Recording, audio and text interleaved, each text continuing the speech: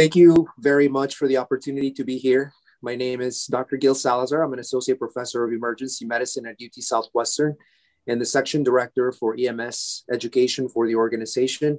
I'm so delighted to be here partnering up with Health Scholars and Career Cert to bring you an honest opinion about the future of VR and discussing a little bit about some of the new training tools shared to us with us by Career Cert and Health Scholars. I would like to introduce the panel, and we'll go in order my screen as I have them. And I would like for you to tell us your name and what you do and kind of what your interest in EMS is, and we'll go from there. First on my list, I got Mr. Chris Thompson, whom I know very well. Chris? Good morning. As Gil said, my name is Chris Thompson. I'm one of the EMS education faculty that works with Gil. I educate for 4 fire departments in the Dallas Metroplex with about 600 firefighters, paramedics in that group, and been working with Gil for about the last 11 years in education.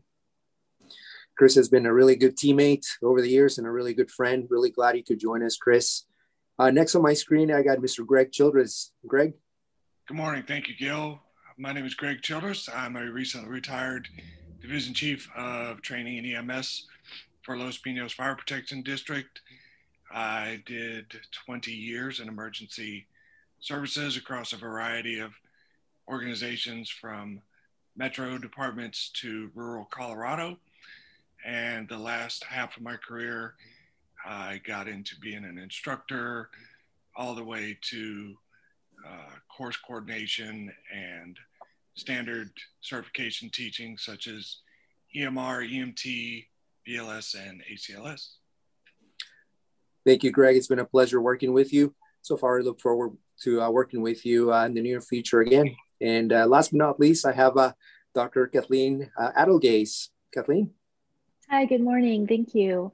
I'm a pediatric emergency medicine physician at Children's Hospital Colorado in Aurora, and the associate pediatric medical director for a couple of local EMS agencies here in Colorado, one rural and one local suburban in the Denver metro area.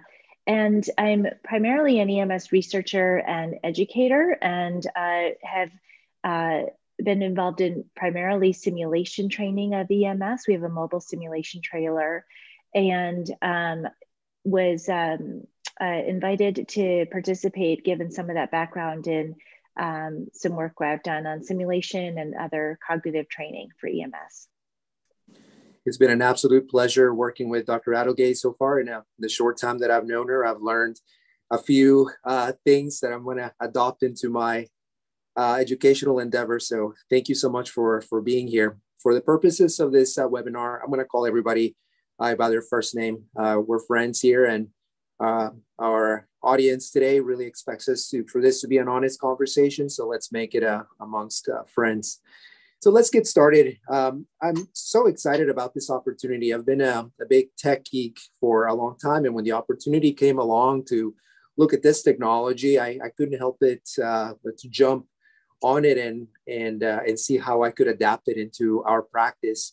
My first question is going to be for Dr. Adelgaze. Kathleen, what challenges have you noticed in terms of EMS education, especially with the pandemic here within the last year?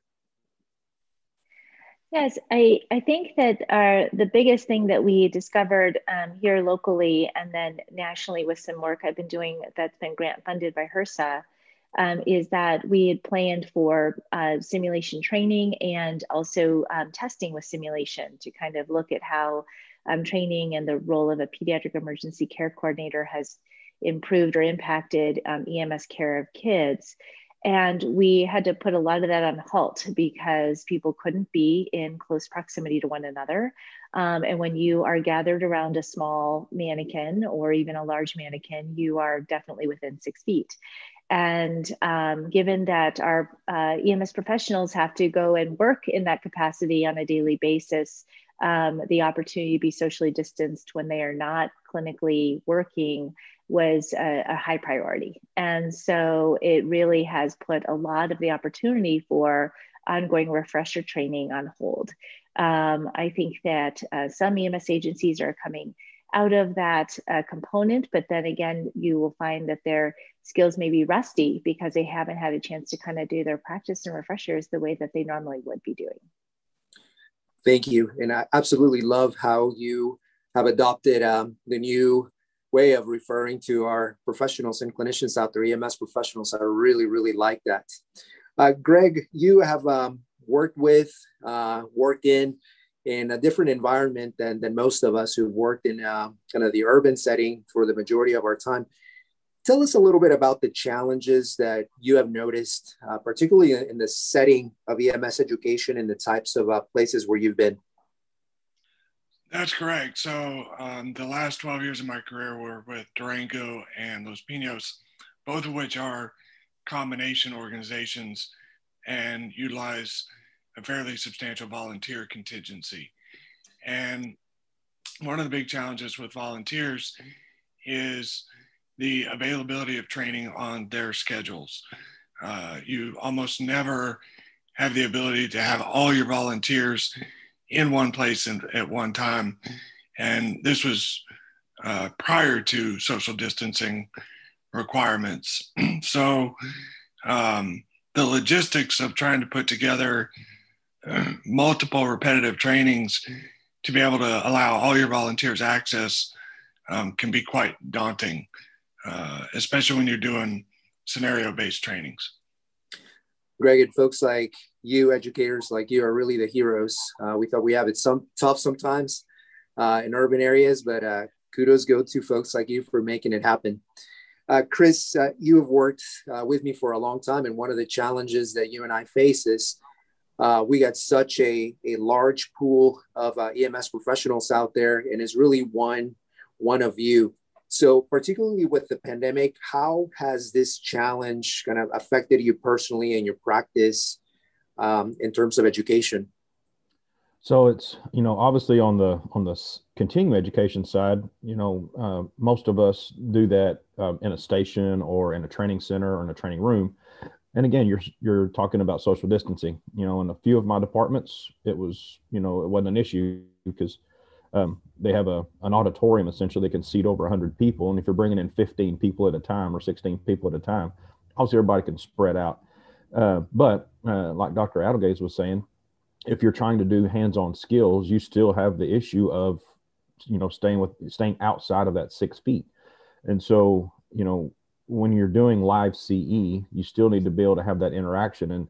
And Zoom is good. It was a stopgap that we were able to use in order to fill that emergency need, but you still lose that connection with your audience, and it's really hard to engage a group of individuals that are either sitting in a fire station room or an EMS room and try to get everybody to interact. Where when you're sitting in a training center with them, I can pick on them and say, Gil, I need you to answer this question, or, so on and so forth. And it's a little bit harder when you're doing that with a Zoom situation, especially when you're out where I am. I live in the country, and sometimes you're dealing with issues of your internet. And I was able to upgrade my internet right before the pandemic really took hold here, but it's still a hurdle that you have to deal with. And so you're starting to talk about the overall infrastructure of the departments and the individuals doing this. Thank you, Chris. Certainly, all of us have faced challenges in terms of both initial and continuing education. One of the items that's kind of near and dear to my heart that I actually learned from Kathleen is the concept of escalation variability. It's sometimes very difficult to replicate with a mannequin, for example, really how sick a patient may be, and we can give them scenarios, etc. But sometimes the appearance of a patient and the dynamics of the room are just so different and can be difficult to replicate. What challenges have you faced in terms of being able to reproduce this type of environment? So I think one of the things that we've discovered, and there's been a variety of pediatric EMS educators and researchers who've really been looking deeply into how EMS professionals are able to kind of detect cause, detect recognition of the degree of what is going on with the child. And that's particularly true in respiratory distress. A publication by Dr. Schroeder, who's now at UCSD, has shown that and doing some kind of video, even with audio breath sounds, recorded audio breath sounds, EMS professionals were able to identify the severity of their distress, but not necessarily the cause. And when that happens, they can't necessarily land on the right algorithm or the right protocol for care. So a lot of the opportunities for training and education can revolve around some feedback. Getting the opportunity to see a condition or a case, and then see a pattern, and then make a decision, and then receive feedback. And we've done that with child abuse recognition, bruises and burns, cutaneous injury in kids, and have found that we were starting to see a clear learning curve improvement on that recognition of the cause of the burn, the cause of the bruise, whether it was abuse or whether it was accidental or non-abusive in nature. And there are real challenges in helping EMS professionals figure out and differentiate on some of those subtle nuances between different kinds of clinical situations that they don't run into very frequently and that don't mirror what you commonly see when you're taking care of adults, which are about 90% of EMS encounters. Thank you very much. Yeah, certainly recognizing the acuity of a patient, particularly with a mannequin, sometimes it even just case-based, you may come up with some really good scenarios, but determining the acuity is really difficult. So Greg, you're an innovator in terms of education, and I've learned from you in the short time that I've been with you. How can virtual reality close that gap when it comes to this escalation variability in training? How do you foresee we can use virtual reality to close that gap? Absolutely. So in the EMS, one of the biggest challenges we have as opposed to, say, hospital-based trainings is the environment that we work in. And the mannequins, while they can get pretty high fidelity, that's just one element in the equation. And so, as Kathleen alluded to, there are oftentimes clues in the environment that can lead you down a certain assessment path or an investigation path. And in a hospital, a patient's gonna present to a clinician everything that they can bring into the hospital, their person, their story, what have you. What we find in EMS, oftentimes there's a story that they don't bring in to the hospital, that they may not tell the doctor that they've been taking their wife's prescription medication for back pain. But we happen to see that pill bottle on the nightstand. And so all those elements to the story that go into that situation can be recreated in a virtual environment that, from a logistics standpoint, to do in a real world environment as a trainer, particularly in smaller departments, is almost impossible. The other thing that virtual reality presents that can help our practitioners perform better is to deal with the challenges that we have to deal with in the real world, such as poor lighting conditions, loud noises and distractions, a barking dog, a disruptive family member, small spaces that we have to operate in, bathrooms and small bedrooms and mobile homes and all those things that a mannequin just doesn't present. It's the environment that really changes in our world. Greg, the rural environment to me is particularly a focus and a big challenge where I think we have a really good opportunity to use technology to really bridge that gap in acuity. They may not see the types of conditions on a frequent basis, or when they have to deal with it, they may need to deal with patients for a prolonged period of time. In training them is a particular challenge, in my opinion. We're going to show you a clip here shortly. I have one item for Chris. Chris, you and I have discussed on many occasions that to some degree in EMS, there's a bit of a stagnation in training, sometimes hesitation, budgetary mostly. And so do you think, Chris, that VR has the opportunity to gain acceptance in the EMS community in the near future, or are we several years away from being able to adopt it? Again, if your budget allows it, I would say that it should be introduced as quickly as possible. And I think this pandemic has really kind of brought that to light with the lack of contacts in the clinical environment. And you still have to give these students, either in initial education or continuing education, you still have to give them those exposures.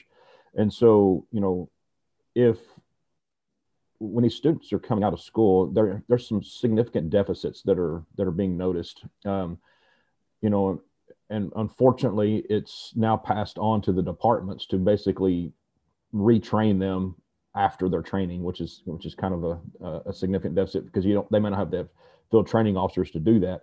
So if you have the ability to utilize VR to, kind of give them those exposures, and, like they were talking about, with the high fidelity mannequins and everything, they're great. But when you can make that quote unquote real world environment apparent to them through VR, I mean, those opportunities are going to be golden. And so I think if you can get the administration to wrap their minds around the cost of this, and just say, hey, look, this is something that's valuable for not just now, but in the future. And if we ever have another issue where we have limited clinical space or limited, clinical exposure, or just limited exposure in general, look at the value in this. Because if that person or persons encounter this in the field, they've done more than just play with a plastic mannequin. Now they've actually kind of quote unquote faced it and seen the challenges, like Greg was saying, being in a mobile home in a small bathroom or, whatever, and it just makes it better. So the three of you have mentioned some real significant applications in the real world. And Chris, the ability to bring this type of technology to our modern learners who really demand a multimodal way of education, and doing it PowerPoint alone or mannequin alone is not gonna cut it. That's going to be a necessary component of being a leader going forward in EMS, is adapting this technology and adopting it in the interest of keeping the modern learner engaged in immersive environments. I would like to share a clip with you. So Danielle, if we could cue up the first one that we had, just showing the environment, one of the algorithms should be the first one on the list, and then I'm going to get the group's input on it. Because it's important to optimize the space for patient care, let's learn about talking in VR while optimizing the room. First, it's kind of dark in here. Ask Aaron to turn on the lights. Aaron, please turn on the lights. Sure, I'll get the lights. That TV is pretty loud. Ask Andre to turn it off. Please turn off the TV. Right. I'll turn off the TV.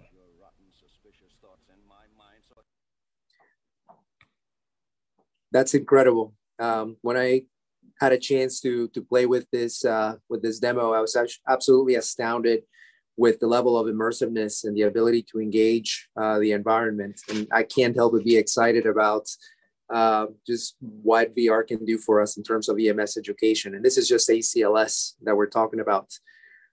Kathleen, I want to ask you, what are your immediate thoughts in terms of setting a scene for an EMS encounter? You spoke about the difficulty with recreating environments, sometimes recognizing acuity. How important is setting the scene around a specific case, in your opinion? How do you build that into your simulation technology? I think that is one thing that we've really struggled with in terms of being able to do. Our simulation lab is actually kind of modeled as an ambulance. And so the reality about the way we've done it historically is we already have the patient out of the home and in the ambulance. And to be fair, I think that a lot of the teams that we've worked with do comment that sometimes they don't even get into the home because the parent who is terrified about their child is beating them at the door and kind of throwing the child into the arms of the EMS professional who's responding. So there is some reality to that, but I think that we've really struggled with that. And sometimes you find yourself using language, a term I've heard used before, semantic anchoring, where you use a kind of word to give people an impression about what is going on that will automatically drive somebody directly to a thing that they have in their mind when they hear that word. And that's very different than what they physically see and how they unbiasedly interpret what's around them in that kind of clip that you just showed, a room that's dark and everything else. And then they are interpreting what they need to do, as opposed to the room is dark, and then they say, oh, I want the lights on. So I think that, having an opportunity to physically look around is the Oculus clip was showing, that you can look up and see a ceiling fan. You can look over there and there's curtains. You don't have to use language to drive people to something, and you give people more of an opportunity to see and do what they would naturally do in that environment. I think that's really important. Thank you so much. Yeah, the use of semantic training is absolutely paramount if you want to create an environment that is going to be very productive in terms of driving a point across and simulating a lot of the nuances about a scene that are very difficult to replicate otherwise.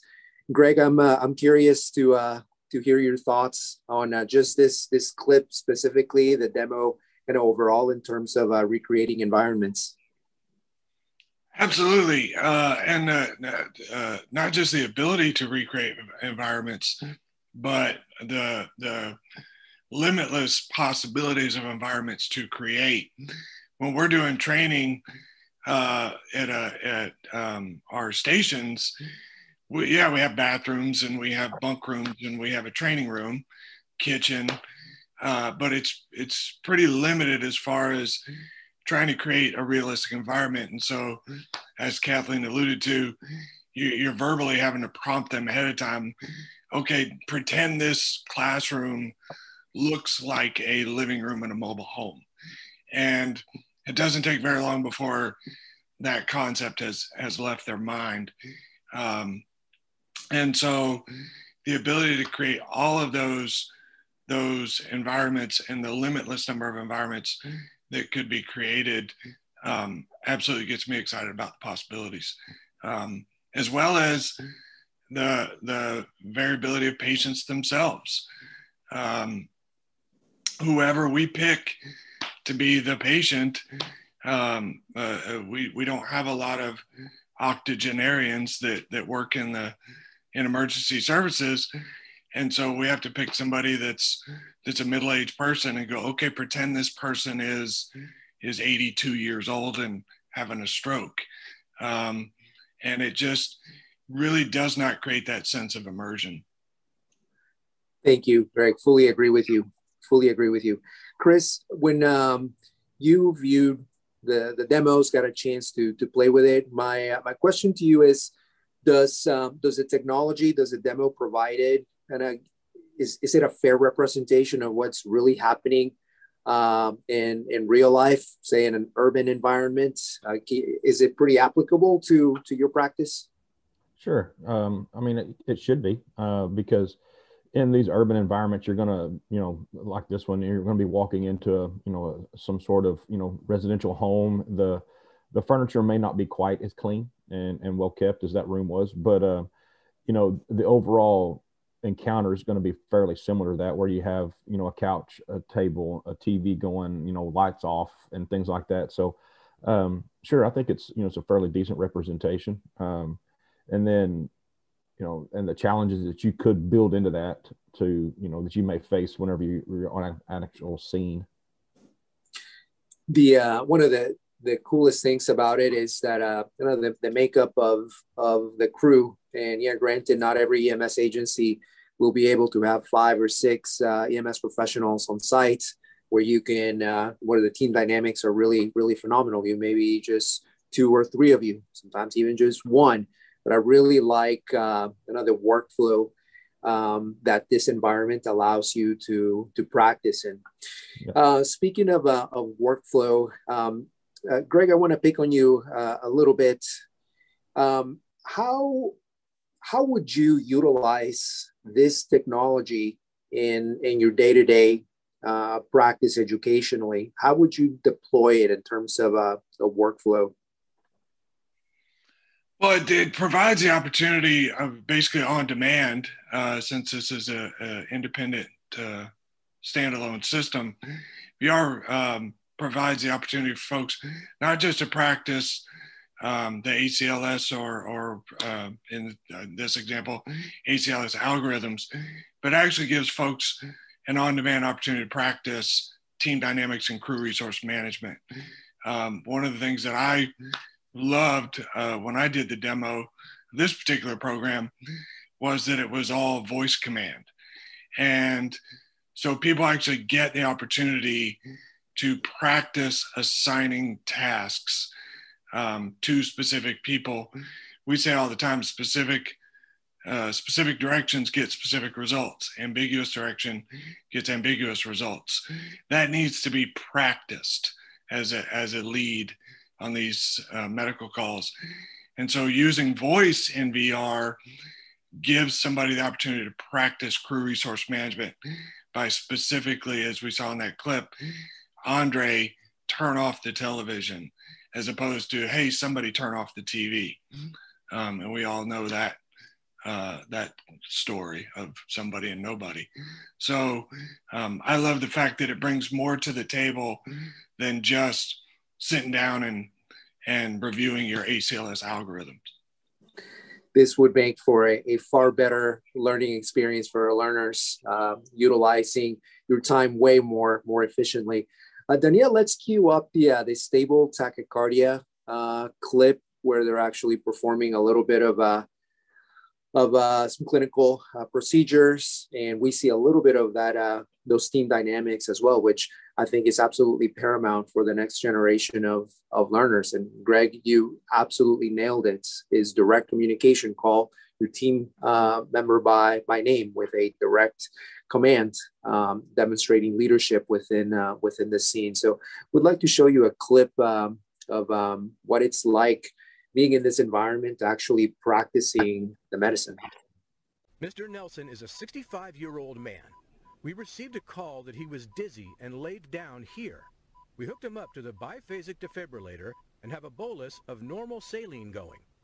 You can see his rhythm, and he has a pulse. How should we treat this? Aaron, let's administer adenosine.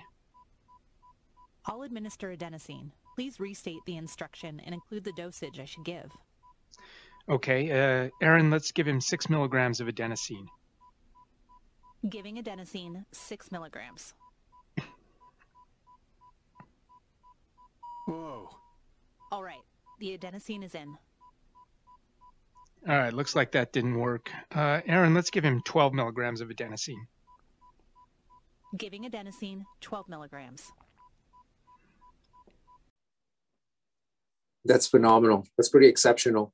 And when I was practicing, I actually deliberately made mistakes within the environment to see how the environment reacts to you as a learner going in the wrong direction. And the kind of feedback that you receive is both immediate and very, very effective. And then when you do the right thing, the reward is pretty immediate as well. So I really like that this virtual environment allows you the opportunity to practice both when you're doing the right thing and when you're not doing the wrong thing, how you get that feedback.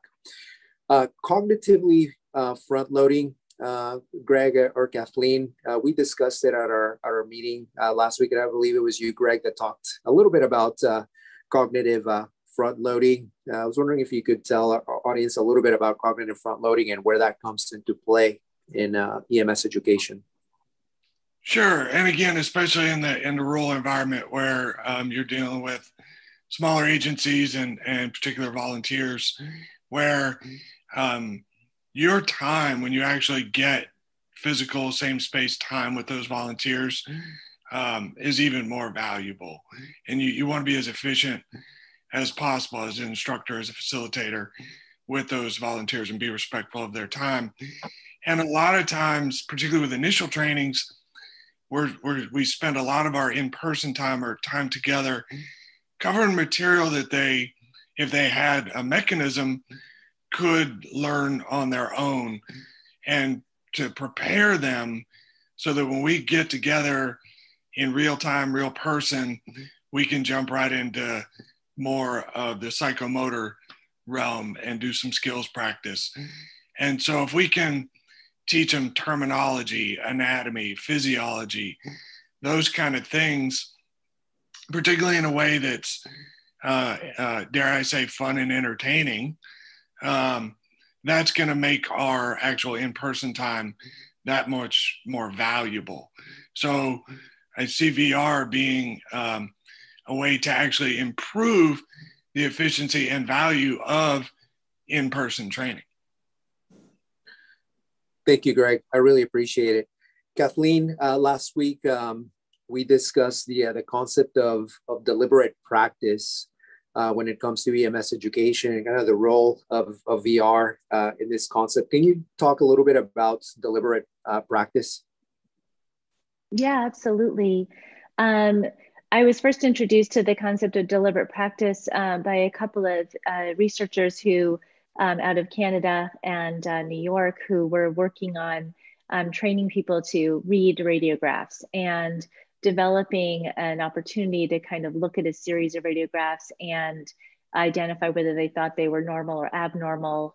And then the big point of that is that you get immediate feedback, and you get immediate feedback whether you're right or you're wrong.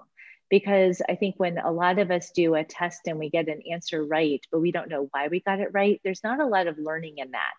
And so I worked with them to develop a different platform for that. The benefit of being able to do a skill and get immediate feedback and then immediately go back in and repeat that skill helps build up your ability to start to recognize patterns and really solidify that information cognitively.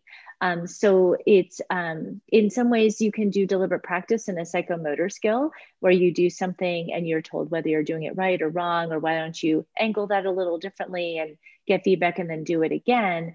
But in the case of being able to repeat certain conditions or certain cases frequently, you're really building a clinical experience or a knowledge base that would really take years and years to be able to develop. You know, the number of radiographs you interpret, the number of certain kinds of conditions you treat in emergency medicine, both in the emergency department or the pre-hospital environment, you know, you only see a certain kind of condition with so much frequency. So deliberate practice gives you the opportunity to just do the same thing frequently over time and get years of experience of a certain condition in a matter of hours. And in the case of virtual reality training, the same is there. You make a decision about an algorithm and you get immediate feedback. That's right. This is, you know, a unstable bradycardia, and therefore you should do this. Or actually, this is unstable bradycardia, and you actually need to do this. So, so that immediate feedback, I think, is really key, and that's kind of the main focus of what deliberate practice is. And it's been found to be quite effective in doing that skills training for certain conditions. So right off the bat, with this specific module in VR, now we have a mechanism to incorporate cognitive front loading into how we educate the modern learner. And it also gives us the ability to really do deliberate practice and utilize it very fruitfully in a learning environment as well. And I think the modern learners are going to benefit greatly from it. I would like to show you a little bit of a clip on the pediatric emergency assessment. So Danielle, let's cue up the one just kind of showing the room, and maybe the one with the mom and our patient, showing our education track board there on the back. That would be amazing. And then I have some questions for the panel. The patient is 2 years old.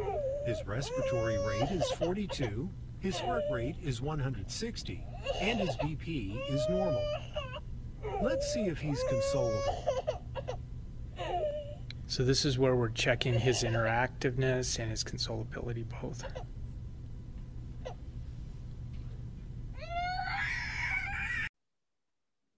once again, I'm very impressed with the realism of the environment. I really like that we incorporate some aspects of the scene that are very hard to do with a mannequin. The ability to have mom there demonstrating how consolable or not consolable the patient is was absolutely invaluable. Chris, I want to get your honest opinion on this specific pediatric emergency assessment, just your global impression of this scene itself, and how do you engage and interact with it? So actually, whenever I was doing the demos with this, that was one of the things that I really enjoyed was the pediatric component, just because it is so hard to try to get students, either initial or continuing education students, to understand and understand the terms of consolability and consolability. How do you assess what that pediatric, the PAT? And when I was watching this and I was interacting with the program, I was like, man, this is awesome. You know, I mean, to be able to get that immediate feedback from, okay, we're going to check for consolability. The mom picks the baby up and either they calm down or they didn't. And then you can go back and look straight down at that child and see, are there retractions? Is that skin truly modeled? Is there cyanosis? What do the breath sounds actually sound like, as they're breathing, as you're standing there, and getting that across the room impression on your child, that we always try to teach in school. You're like, hey, you have to get that across the room impression of any patient, either adult or pediatric. But when you can walk in and say, oh, well, there's a child there. Oh, they do have retractions. I can see the retractions. Oh, I can hear the audible wheezing or the croup or the stridorous breathing, all of those things that you just can't teach with the mannequin. And we actually I had the ability to have and design, as when I was the director of an EMS education program in Dallas, we designed some really awesome, lab rooms and realistic lab rooms, but we still didn't have any way to get a patient to look like that. I mean, like Greg was saying, it's hard to get a 22-year-old, healthy fireman to lay there and look like an 80-year-old or a 2-year-old. But with these programs, I mean, that was great, and if I could take that didactic portion of the class, give them the education, and then turn right around and say, okay, let's go to the lab room and use the VR to immediately reinforce that, I mean, that's invaluable. Thank you, Chris.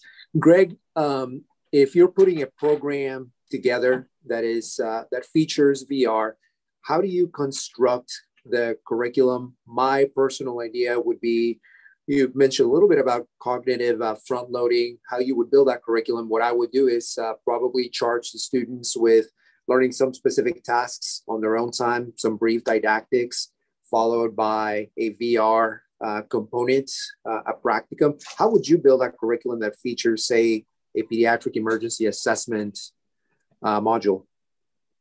Yeah, you're absolutely right. You have to front load them with the didactic portion, as we do with any of our trainings, in whatever medium you choose to deliver that, in person or self-study. And the way I would see incorporating the VR is, and one of the really cool things that VR does is, you have to know what normal looks and sounds and acts like, right? So one of the challenges with just throwing right into a mannequin, or again, for rural agencies that maybe can't afford high fidelity pediatric mannequins, we oftentimes go pull videos off the internet. Well, we're always pulling videos of sick kids, and they're usually in a hospital bed already, and they've got feeding tubes and IVs and potentially intubated already to show what retractions and stuff. And you can almost pre-program people to every kid's sick. And of course we want to be diligent, but you also need to know what not sick looks like. And I was really pleased when I jumped into the pediatric training that I had a scenario where the kid was okay. And I got to see what a normal kid looks like, what normal breathing looks like, what normal skin looks like. And so I think you start out with the training of where they're seeing some relatively stable patients. And then you, as Kathleen alluded to earlier, you start ramping up the severity. You don't just immediately start out with worst case scenario. Thank you, Greg. Yeah, I fully agree with you. That would be the way that I would do it. I think a modern program, a state-of-the-art program that features a multimodal way of doing things, that is how we're going to teach our next generation of learners how to be really elite at what they're doing pre-hospital. Kathleen, I'm going to show a clip right now. You spoke about deliberate practice, and a lot of these concepts, we're going to be saying them over and over and over again because they're so important and we want our audience to be familiar with them. And so part of deliberate practice is kind of how you give that feedback, the way it's given, the way it's integrated into the learning. So Danielle, if we could show the clip on the pediatric emergency assessment on explanation being given to the crew. And then Kathleen, I'd like you to kind of discuss what your thoughts are on how deliberate practice is utilized within this environment. It's the retractions, flaring, and gasping that are all signs of abnormal work of breathing. Is pale, best identified at the perioral and palmar regions, mottled and cyanotic, best identified at the perioral area, hands and feet, and he has delayed cap refill. Together, this assessment demonstrates cardiopulmonary failure. In cardiopulmonary failure, you should position the head, open the airway, and initiate ventilation.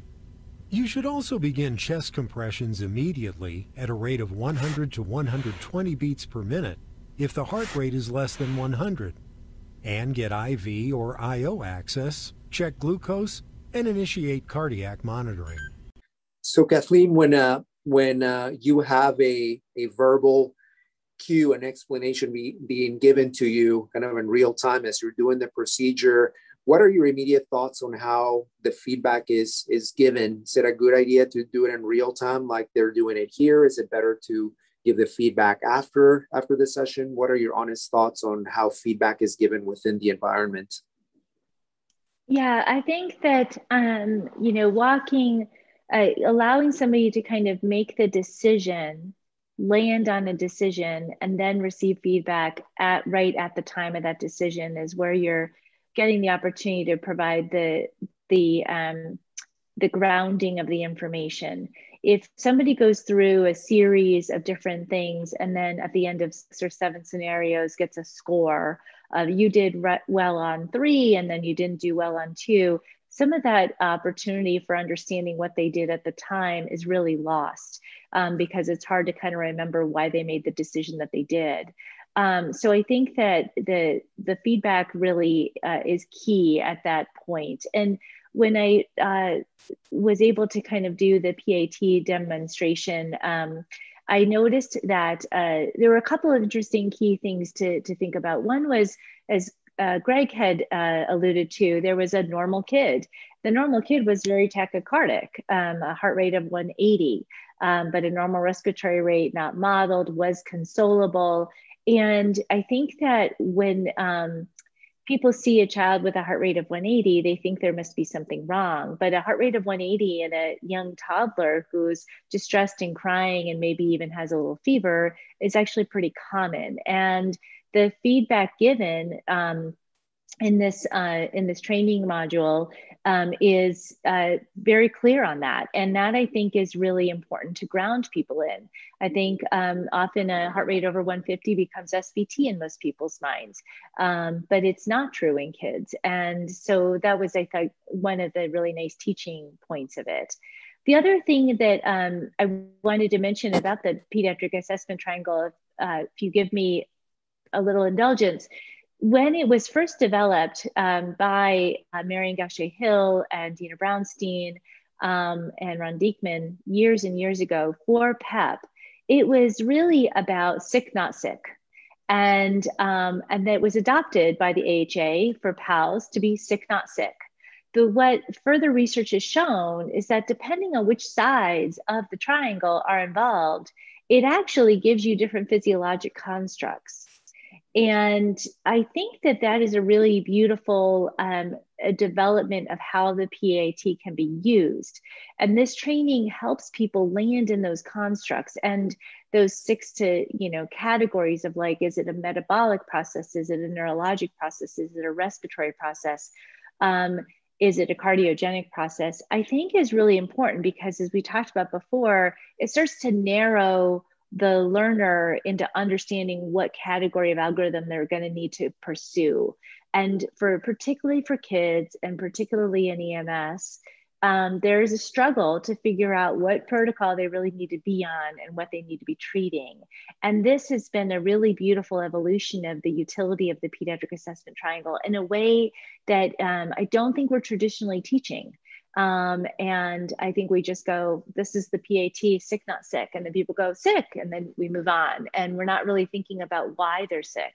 So thank you for letting me expand upon that beyond what you were probably asking. But I think that that's kind of a key thing to take away about how this can be important in the training. Kathleen, as our in-house pediatric emergency medicine subject matter expert, you can have all the time in the world. This is an important topic. Pediatrics is a challenge for every single EMS program around the world. I'm pretty sure of it. By the way, one of the things that I really liked about the pediatric assessment triangle within the environment is Greg alluded to the fact that everything is voice prompted. So you can choose things within the triangle all by voice, and it highlights it for you. And the program can make an assessment on your performance based strictly on voice. So there's the adaptability of this program to allow for different ways of interacting with the environment is absolutely phenomenal, in my opinion. I'm going to switch gears just a little bit. Chris, one of the things that you and I live in a metroplex that is very diverse, kind of a melting pot of sorts, and it's going to soon be that way throughout the United States and the world. One of the things that I really liked about what this environment provides is that there's quite a bit of diversity. The demographics are changing. Talk to me a little bit about how you have seen the demographics of both your learners and patients. You get to write out with the medics, and I get to practice patients. Tell me a little bit about the demographics changing in your opinion. So as far as the learners' demographics, I think it's just as much generational as it is, as far as the diversity change and the ethnic change. 10 years ago, there was less technology involved. The students had some technology base in their general environment. But if you go to a program now and you pick an EMT or a paramedic student, and, if you're having trouble with your computer or your laptop or something like that, or just the general tech of your classrooms, you can just go pick a student out of the class and they can probably run it better than you. And so by utilizing these VRs, this is their world. This is where they live. But what I've also found, and probably what is the most difficult, is to get these folks to speak to somebody, because, you're walking into somebody's home that you've never met before in your life, and you're about to have some of the most intimate conversations that you've ever had with anyone. And you don't know how to do that. And because of these generational changes, the people are just less likely to have that face-to-face conversation. Now, if you were to give each person a cell phone and tell them to text each other the conversation, they could probably work right through an EMS call without a problem. But when you start talking about that face-to-face interaction, that's lost. And so by having something like this involved, again, you can go back to the didactic portion, teach all these folks everything you need to go or teach, and then go straight to the classroom or the lab room and utilize this VR environment to basically force them into that conversation. And, kind of like what Greg was saying, it's like you have to be able to tell Andre to turn off that TV, or Sonia to, charge that monitor, or, Aaron to start an IV for you, as opposed to just staring at your, your lab partner to hope they'll do it for you. You're forced to have those conversations. And then so when you do go out and you are able to speak from, the current generation into somebody that was, 85 years old, that's not used to having that conversation, but they're also still very stoic, you can basically get them to kind of force that conversation out to begin that and get over that very, uncomfortable silence that you see with a lot of students. Because, when you're using the pediatric assessment triangle or you're using OPQRST or sample, you give a student that and they zip down those 6 or 7 questions, and then all of a sudden they just stop and everybody's just staring at each other because they have no idea to have a conversation. But now by having VR, you basically force them to do that. And so it helps kind of bring the gap of the generations together, and hopefully make the students just better once they hit the streets, as well as the current people that are out there for continuing education. It's the same thing, because once they get on the streets or get in the stations, they still have the same problems. It's just a little less as it was in school. So there is definite diversity, not just culturally, ethnically. There's also educationally and generationally. There's a lot of things that VR can address.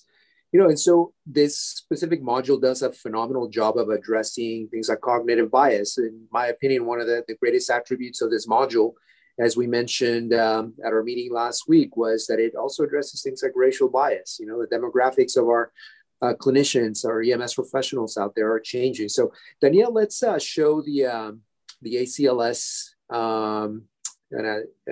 team makeup clip, if you don't mind, where we show all the clinicians within the environment, showing their names, et cetera. I think this was one of the best things that this module brings to the table. And then we'll discuss a little bit about the nuances. Jose. I'm Jose, and I'll be handling airway management. I'm Sonia, and I'll be working the defibrillator. I'm Andre, and I'll be doing chest compressions. Hi, I'm Erin, and I'll administer any medications. I'm Maria, and I'll be doing chest compressions. Greg, I imagine that in certain parts of the world, particularly where you've practiced, recruitment of EMS personnel may be really tough. And we really owe it to ourselves and our crews to be as diverse as we possibly can, learn about different cultures, how somebody looks is different, the way they speak might be different. Talk to me a little bit about recruitment and how VR can help us bridge that gap potentially. Absolutely. Again, especially trying to recruit volunteers or trying to recruit even career staff in more rural agencies. It's just human nature to be more comfortable if you have the opportunity to experience whether that's training or initial trainings with familiar faces. And traditionally, being fire-based EMS systems, traditionally we tend to be white male dominated as a profession, although that's rapidly changing. And so whether it's gender, whether it's race, whether it's ethnicity, even to the point of accents and potential language challenges, and being able to do that in VR to make people feel more comfortable and meet them where they're at, as opposed to saying, well, you just need to come fit in with us. Absolutely, 100% agree. And just like our learners demographic is changing, the patient demographics are changing even more rapidly. And in the future, I would like to see integration of VR into some professional aspects of EMS care delivery. For example, how do you interact with a patient who does not speak English but may have a family member? How much information do you divulge, or how to utilize professional interpreter services? So the possibilities are absolutely endless. And I was just very happy to see this featured in this specific module. As we start wrapping up, not to bring the mood down, but the module is not perfect. There are things that we could be doing better in education. And certainly there are areas in which virtual reality may not be a suitable modality to teach our learners. Kathleen, off the top of your head, can you think about any areas that perhaps VR is not primed to be a good modality for learners? If you don't have any, that's okay. I just wanted to see if you had any. Yeah, I think that there's some interesting things that VR can do and even expand upon, which I'll touch on in a second. But the big thing is that, as you know, Greg has kind of alluded to multiple times, that you can front load the cognitive training so that when you do get into the room and you have the opportunity to start practicing your actual psychomotor skills. I think that, one thing that you can see with VR from a research standpoint is, where does gaze land in a room, and to get a better sense of what learners are looking at and seeing. But the actual ability to kind of physically do bag mask ventilation, or do intubation, or put in the IV, or do the physical chest compressions, which is really key for chest recoil and rate and things like that. You have to actually be physically hands-on, and you're not getting that direct opportunity with VR. So I think skills is important. Pediatric skills is something that the EMS for Children program has been focusing on, and it's an important performance measure on frequency that EMS professionals are getting the opportunity to do skills check with their actual equipment. So pulling the right size bag, the right size mask, the right size equipment is really key for kids, because one size does not fit all in children, and figuring out where that equipment is in your bag is also kind of an example of where people actually have to physically be doing it, that VR can't necessarily replicate. But I think the one thing I was just thinking through is we were discussing things, and I think getting to Greg's other point about crew resource management is, if, I think about the technology, and I'm not a gamer, I'm, a 50-year-old female. But I think, people are on the internet, doing video games with people across the country. You can have multiple EMS professionals as a team, all with an Oculus, that can then, in almost a gaming sense, have them work together. Right. When you are right now in this, you are working with a team that is within the virtual reality world, but you could actually start doing this with your own team, where you're practicing communication, closed-loop communication, and that kind of thing. So that's kind of an interesting potential advance, but I can't stress enough the critical importance of the actual hands-on component. And in some multiple studies that have looked at hands-on stuff happening, and particularly around medication errors and things, procedural errors occur at a baseline of about 20 to 30%. Just doesn't matter what cognitive tool you're using, whether in kids you're using a Braille tape, a hand heavy tape, or any other kinds of cognitive aid, you're physically making a mistake 20% of the time. So in order to combat that, you need the hands-on, and that's where VR may not really be bridging that piece of the gap. Fully agree with you. I think it could be a phenomenal adjunct to what you're doing. You can use it as a standalone didactic if you'd like. Nothing will ever replace hands-on. Maybe some technology will come down the line in which we could actually do kind of hands-on stuff in the virtual environment that is affordable. But for the time being, this is going to be a good really adjunct. Chris, we only have a minute or two left, and I want to be respectful of everyone's time. So I'll give you the last question.